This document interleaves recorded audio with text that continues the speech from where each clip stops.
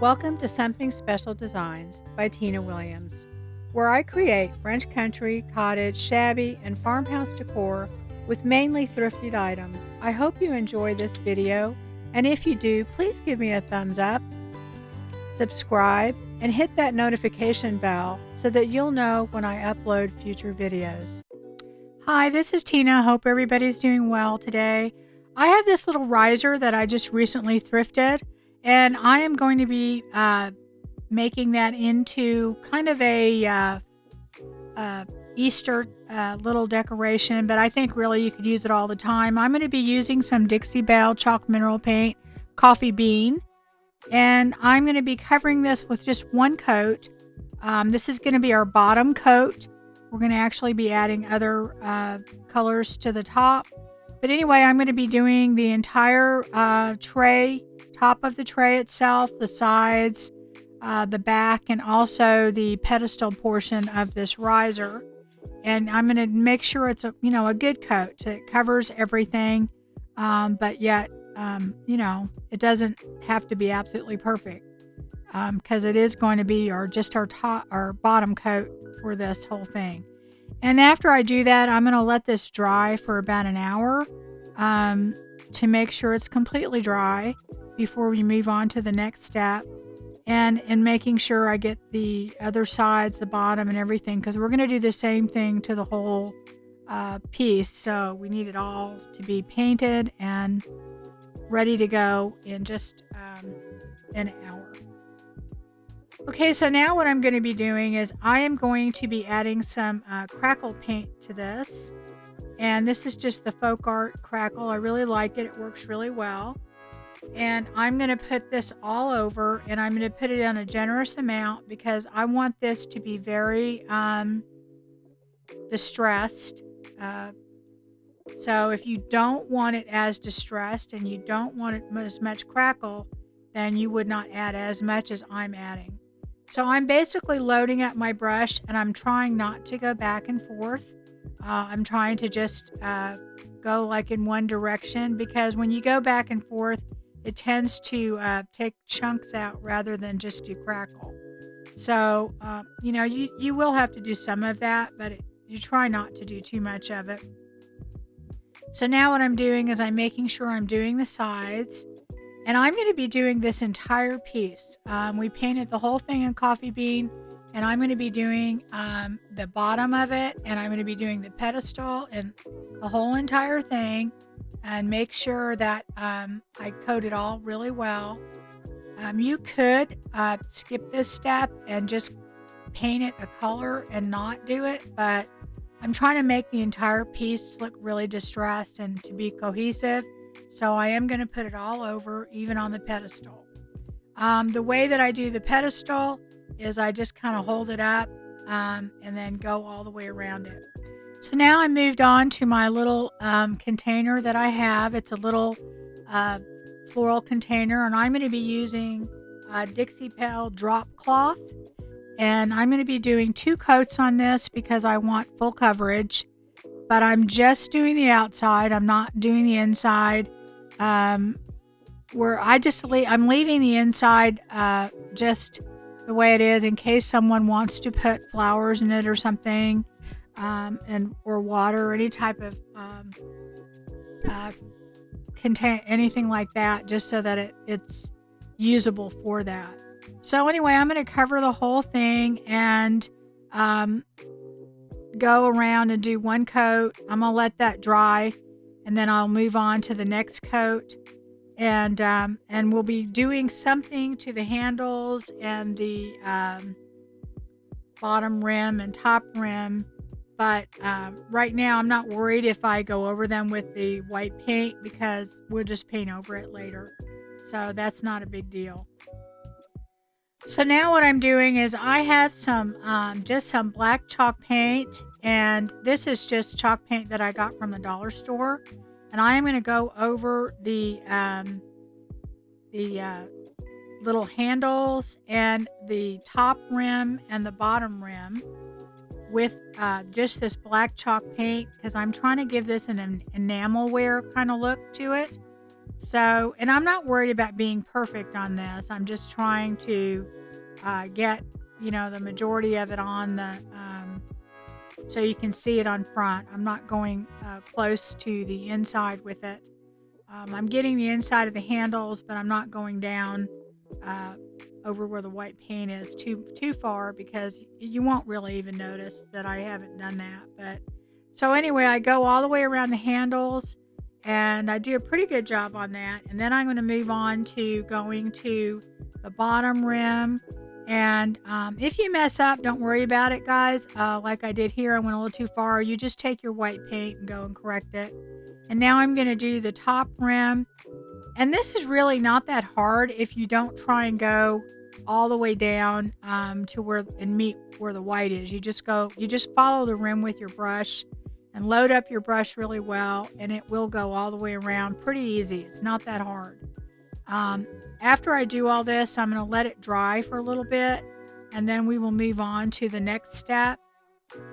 So here what I'm doing is I have my clear coat, and I am going to just take that, and I took some vintage photo by Ranger, and I just put a couple drops in it. It was clear, and I was just using Dixie Bell clear coat flat, and all I'm doing is I'm using that tinted top coat, and I have it in a separate little container, and I'm going over and I'm using it like a glaze. I'm just taking it and I am covering my entire container with it. I'm going to be wiping some of this back, but the reason I do that is, first of all, I want to seal it, but I also, at the same time that I'm sealing it, I want to add a little bit of a patina to it to make it not look so new. I'm wanting this to look a little bit distressed and old, and I could do that with like a glaze, or I could do it with a brown wax, but I really feel like doing this does two things. It gives it kind of seals it for our next step, and it also gives it just a little tint of color and making it vintage. Now I do also go over the handles and the black rim, and I'm trying really not to do the handles and the rims with the white, because it's kind of smudging a little bit. But anyway, I do take a baby wipe and wipe back some of this anywhere I think there's too much, and just kind of just like you would a glaze. And I'm doing that pretty much over the whole thing, and this is what we end up with. Now what I'm doing is I'm taking my archival ink. It's a permanent black ink. Any permanent black ink will work. And I am using my stamp. This is an IOD stamp, and it comes 4 to a pack. I will list it later. I can't think of the name of it. But in any case, on this stamp, what you do is it has like a portion of it that makes it look like chipped, and I love it. I lost one of them. I don't know what happened to him, but there's 4 of them that are similar. And I'm just loading it up with ink and going around my container just to give it a chipped look. And now what I'm doing is I have the other stamp that's in the bunch, and it's a crackle stamp, and I'm taking that and I'm randomly going around my container to give it just a little bit more distress, a little bit of crackle here and there, not a whole lot, but just some. And this way it is going to give my container a little older, distressed look. And then I'm going to take a baby wipe and I'm going to go over all of those spots that I just did, and I'm going to lighten them up a little bit so they're not as fresh and as dark. Some of them will be, some of them won't be, but I go over the crackle, I go over the chippy, and what that does is it just kind of lightens it up and makes it look more natural, I think. So I do that all over, and that just kind of lightens up the whole thing. So now what I'm doing is I am going through my transfers, and this is a Prima transfer that I got off of Amazon, and it has all these cute little bunnies. And I'm looking through them to try and figure out which one I want to put on there. And also, they have a lot of other decorative elements. They've got greenery and things like that. But I'm going to take this little swirly thing that they have on top, and then I'm going to cut out one of the little bunnies, and it's this little gray and pink bunny there, and kind of put that in the middle, and I'm going to put that on top. And then I realized I've got a big space on the bottom, so then I went ahead and took one of my IOD transfers, and then I decided to put that in there to take up some space. And that one comes from part of the traditional pots transfer. So the redesigned transfer, you can buy it on Amazon or you can get it on Etsy. I bought it on Amazon, and it is called Cottontail, and it does have all kinds of cute little bunnies and stuff on it. So that's a fun one to get. So I am going to go ahead and put my transfers on. I put the top one and the bunny on, and then I wait to do the other one. And I'm going to go over it with my stick and my transfer stick that I got for my IOD transfers. It works really well. And I'm going to go and do the top. And then the one thing I have to say, I had a little bit of trouble with this one, and that is because I didn't wait long enough for my my clear coat to dry. You really want to make sure that your clear coat is dry before you try and put a transfer on, or it'll pull up the paint. And started to pull up the paint, but I worked with it. But you really want to make sure it's totally dry before you do that. That's just my advice. Just it's better to take the time or dry it with your heat gun or do something. So now I'm doing the bottom, and I don't have as much problems with that because by that time my clear coat's a little bit more dry, and it's not that the Primo transfer that there's anything wrong with it. I just really did not allow enough time for my clear coat to dry. And you definitely want to have a clear coat on there before you put your transfer, or definitely not wax. If you put wax down, you will have, it's almost impossible to get your transfer to stick. You really want to just do some sort of a clear coat. And anyway, so I just rub, and then if I see something that's not down all the way, I go put my transfer back down, and then I keep rubbing until it comes off, and then I have everything all done. So then I take my top portion of the transfer sheet, and I burnish the entire thing, all three transfers, and get them stuck down really well. And now I'm taking my polycrylic, I can never say that word, polycrylic clear coat, and this is a gloss coat because I want this to be glossy, because I want this to look like enamel, and enamel would have a shine to it. So I'm going over this with the gloss to make sure that I get a nice shiny coat on there. And I only do one because that's really all it takes. And plus I'm also sealing in my transfer, which you should do for longevity, to keep that transfer on there good. You should always seal it. You can seal it with wax if you want to.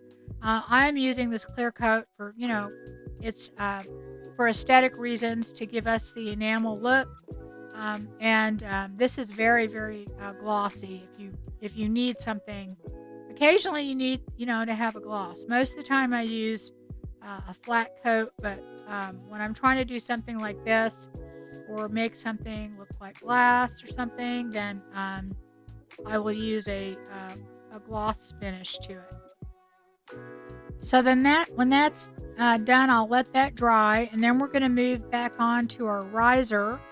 And I know it doesn't look like it, but the crackle is dry. It just has a very shiny look to it when it's dry. And it did puddle a little bit more around the edges because I guess it dripped down from the sides, but that's okay. So now what I'm doing is I'm adding Dixie Bell drop cloth to the top of it. I love this color. It is the color of drop cloth. because I've had to paint things on drop cloth and it matches perfectly. Um, so I'm going to go over it, and I'm trying not to go back and forth with my brush. I'm trying to just load up my brush and go in one direction, because when you go back and forth, it lifts big chunks of your paint off. So if you want that look, you know what? There's a time and place for that. I've done that, and I think it looks really good. But for this, we just want it to be very, very chippy. So I'm going to go ahead and go in just one direction. And you can see already it's starting to crack. It's not even dry yet. So I did put a lot of crackle on there. So it's going to be very, very distressed. And so that's, if you don't want it as distressed, then you just put it on a lot lighter. It's just really that simple. I'm going to be doing the entire tray, not tray, but riser. And I'm going to be doing the bottom, and I'll be doing the pedestal as well. Okay, so now I'm going to do the bottom part of it, and I'm going to do the same thing. I made sure the top was dry enough around the rim so that I could turn it over. And now I'm going to go through and I'm going to do the same thing to the bottom, because I want this all to be cohesive and have the same look. You could, if you wanted to, maybe just paint this portion in drop cloth and not do any kind of crackle to it. But, you know, I just wanted the whole thing to kind of go together. So that's why I did it. And I'm doing it the same way. I'm going in long strokes, and you can already see it doing the crackle as I'm doing this. So, and it only takes one coat of the drop cloth to do the whole thing. So that is how I'm going to do it. And getting the pedestal, I just kind of wait for it to dry enough to get to that portion of it. And then I go in and I make sure I get any spots that I missed. And that's pretty much all I do. And you can already see how much it's crackled. It's not even all the way dry. So I love it. I love how this looks when it does that. So now what I'm doing after it's dry is I am taking my clear coat flat Dixie Bell that I have put a little bit of Distress Vintage Photo in, and I am sealing this crackle with it. And I'm going to go over the entire thing with this. And of course I'm going to wipe some of it back. Again, I'm using it like a glaze, and it's also, you know, it's also going to seal this in as well. So I'm doing that all over. I'll do it on the bottom. I'll do it on the pedestal portion of it. And I will do it all, you know, pretty liberally. I put a lot on, so I think I wiped back a little bit too much on this and came back in and did it again, just to make sure, you know, that I got enough on there. And I do that sometimes. I do wipe off too much. So now I'm going back in and trying to get the right amount on there without wiping too much off. And, you know, it's just a process. You just kind of have to get it like you want it.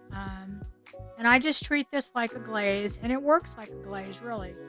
So anyway, that's what I do, and I do that to the entire piece.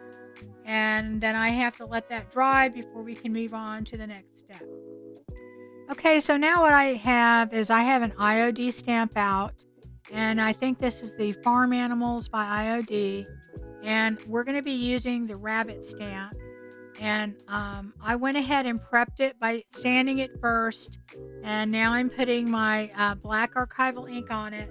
And I've never used this stamp, and I usually always stamp one time on a piece of paper, just for the first time. Just to kind of prep it a little bit.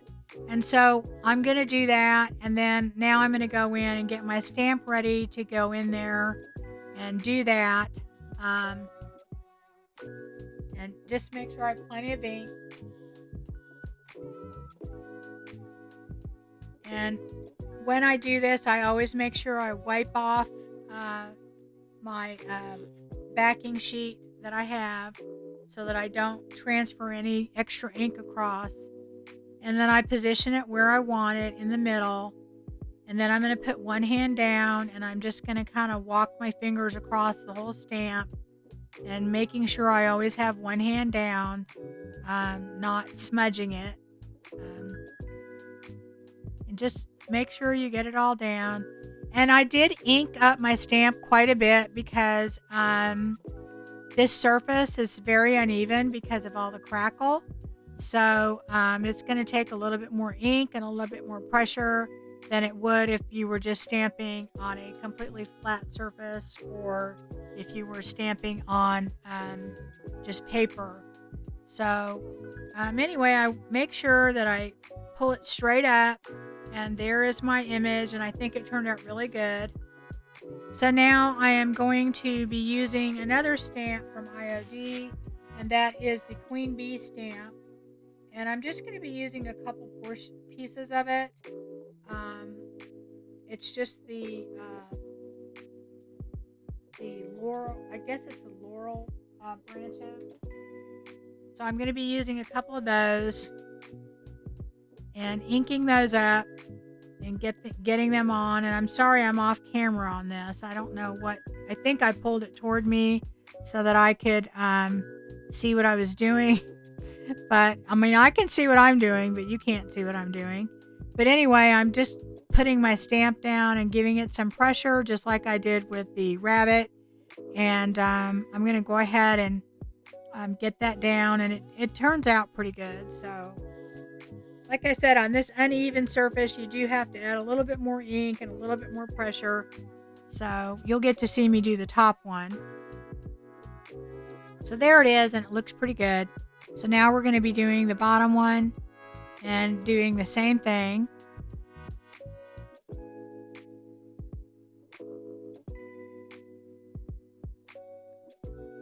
Wiping off my stamp with a baby wipe that I used. And I'm going to go ahead and do the top one and ink it up really, really good, just because of the surface being so uneven.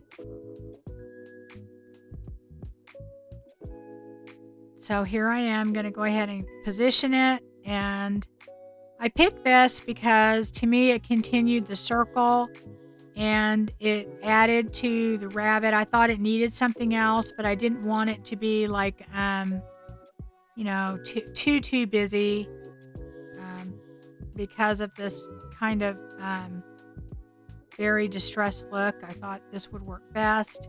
And that one turned out just a tiny bit blurry. I think I moved it a little and didn't move it straight up when I took it off, but it doesn't look bad.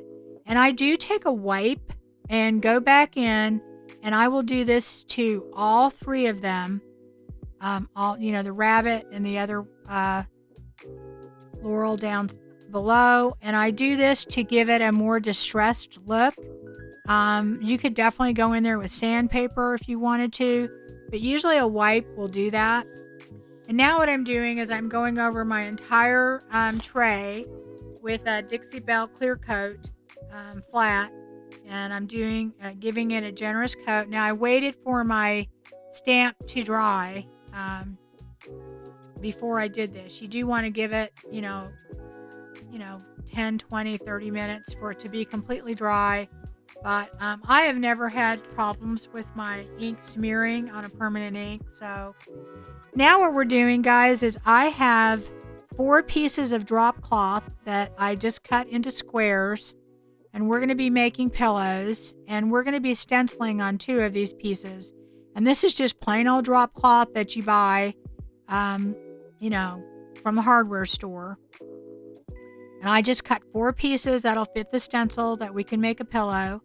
And this is a screen print stencil, which I have come to love. I love screen print stencils. I bought this off of Amazon. If I can find the link, I'll put it below. Anyway, I always tape my stencils down, although I have to say on these stencils, the screen print ones that are sticky, you really don't have to do that. But the big reason I do it is if you notice how close that writing is to the edge.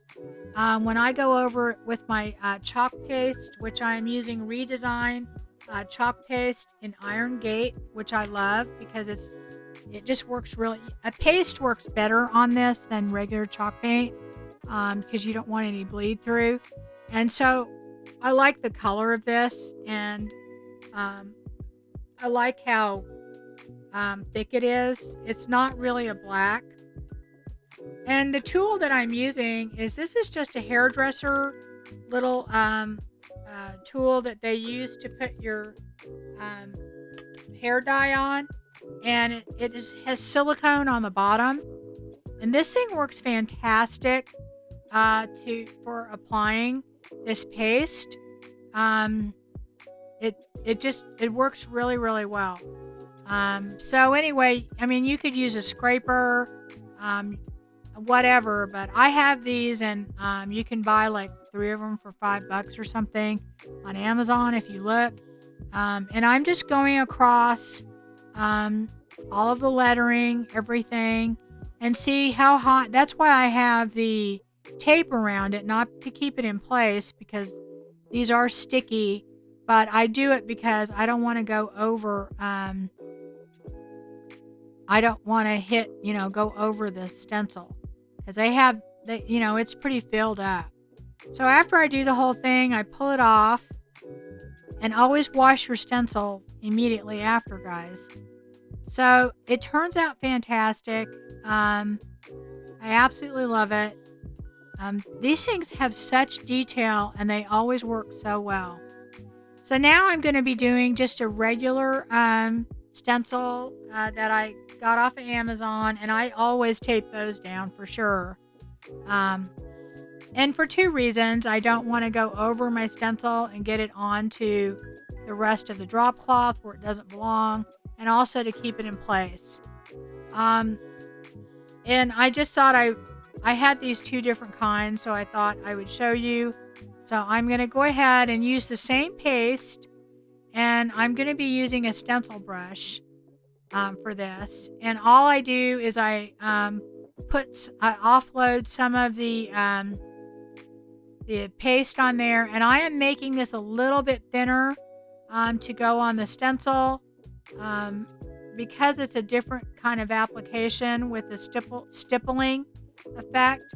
And I will tell you, whenever you're doing like material like drop cloth that's very absorbent like this, it does take more than if you're doing on paper, or if you're doing like a wood sign or something.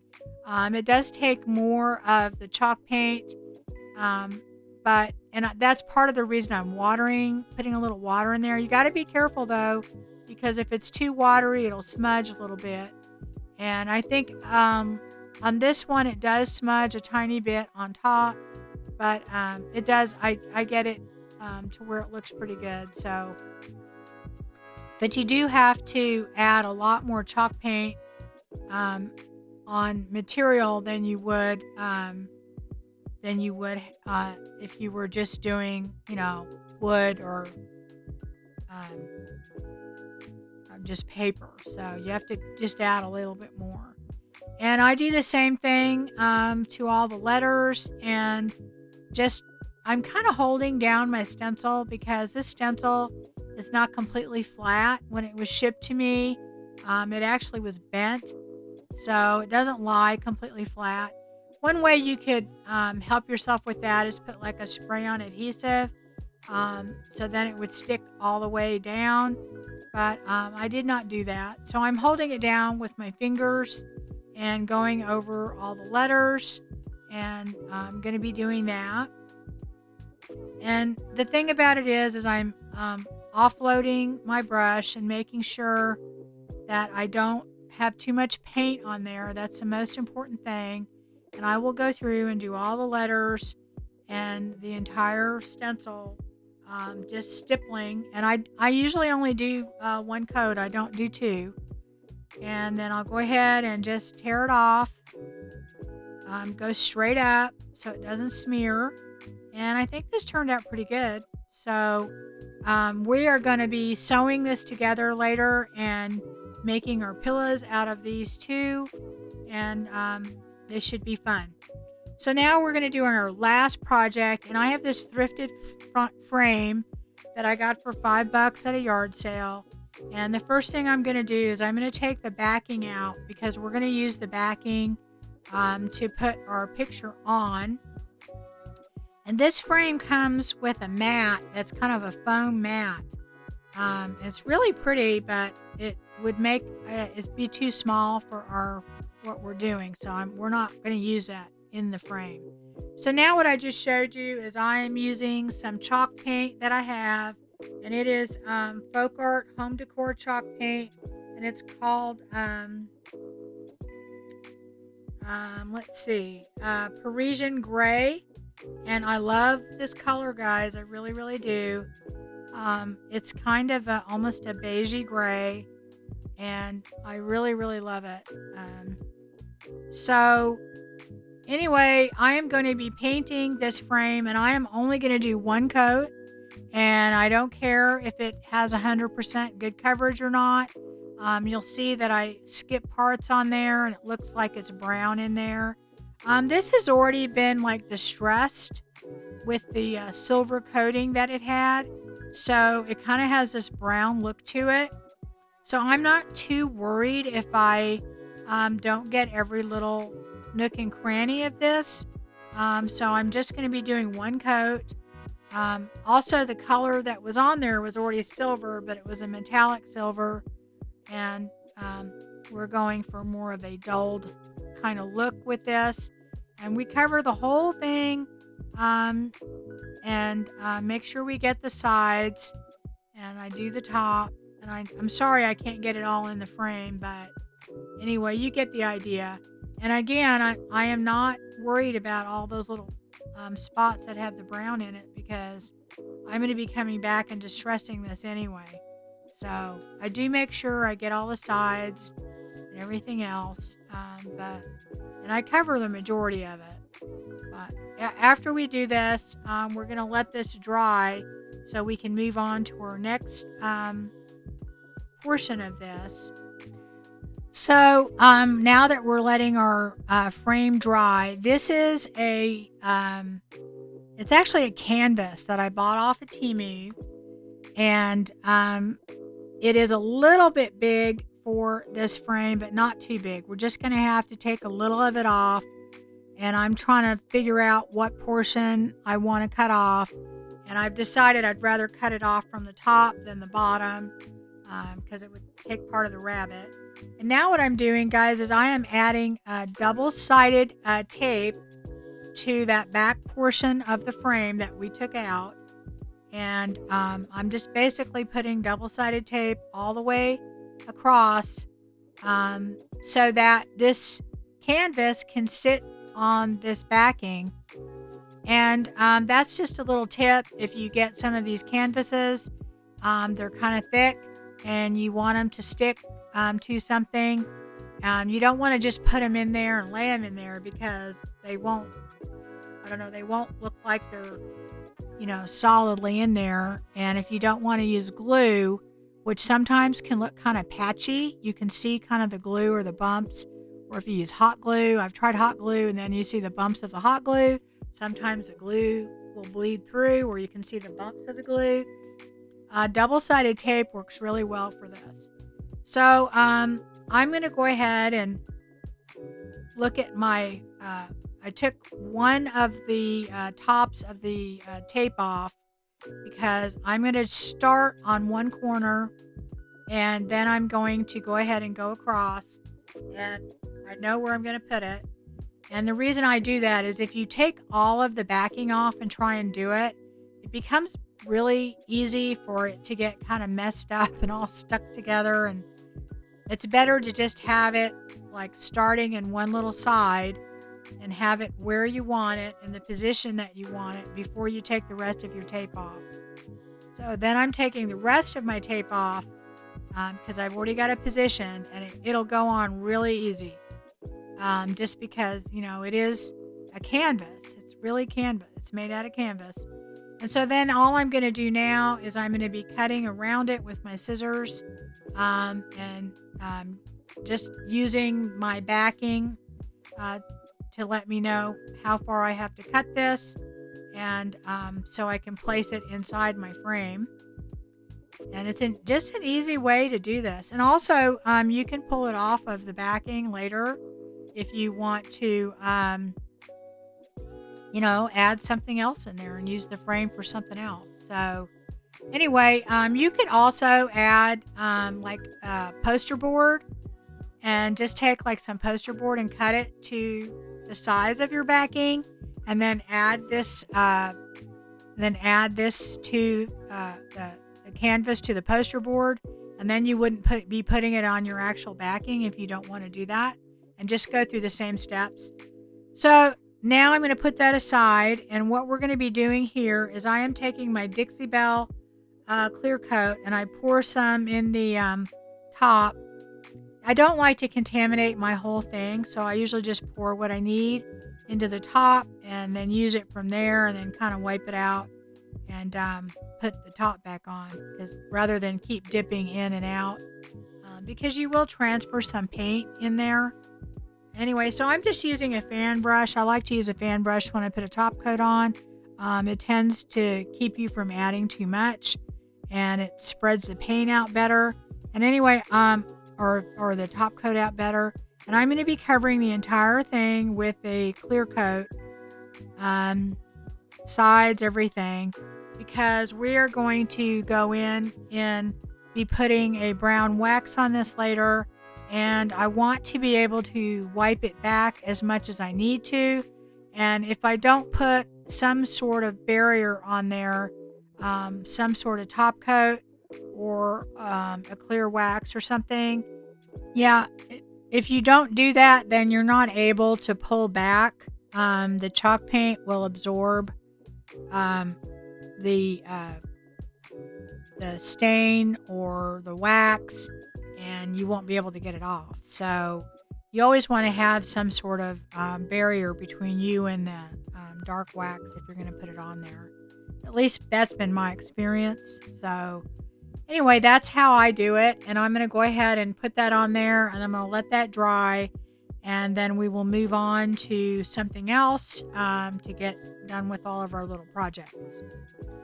So now I've got my pillows, and what you do is I have my back side and my top side, and you put those together, and you just basically sew around it in a square, or you could glue it. You do not have to sew. I just sewed around it, and I'm taking off the bulk of my any extra material that I have, because we're going to be turning this inside out, and you don't want it to be overly bulky. So you just basically sew around it, and then I clip the little corners so that it won't be too bulky.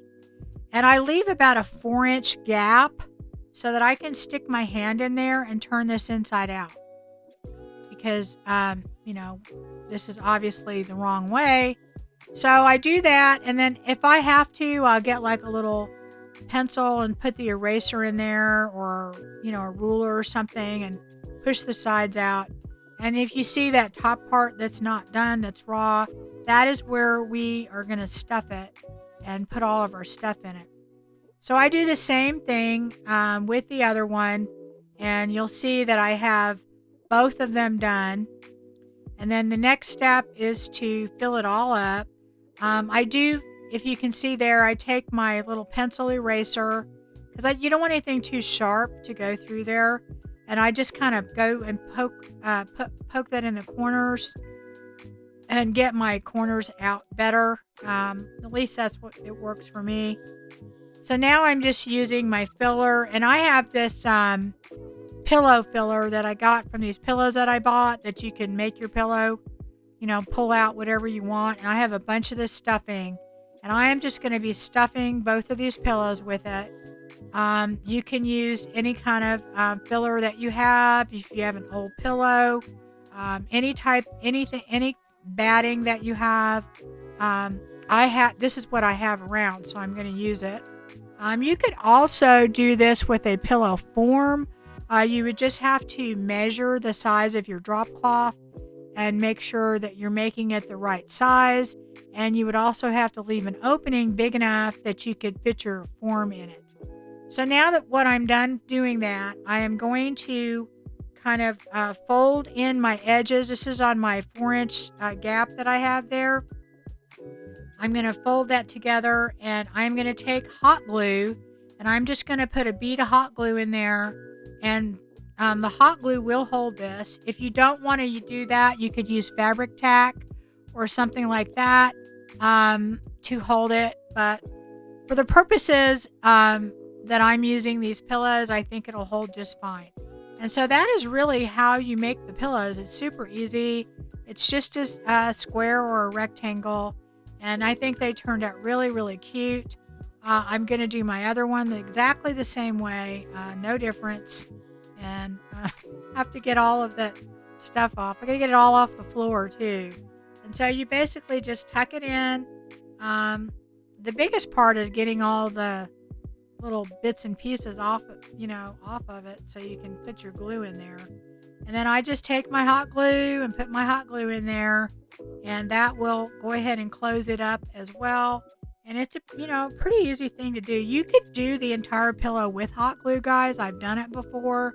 I recommend using Gorilla Glue hot glue. That's what I use. It really, really works well.